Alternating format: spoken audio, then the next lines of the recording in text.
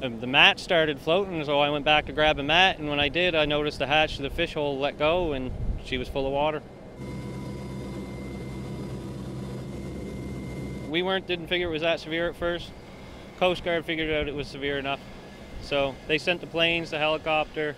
We had a friend or two alongside of us trailing us in their boats too, so once everybody was around, all safety concerns were covered. I mean, we felt safe. Big Brother is overhead, so we're here now, getting everything fixed up, head back out fishing tomorrow sometime.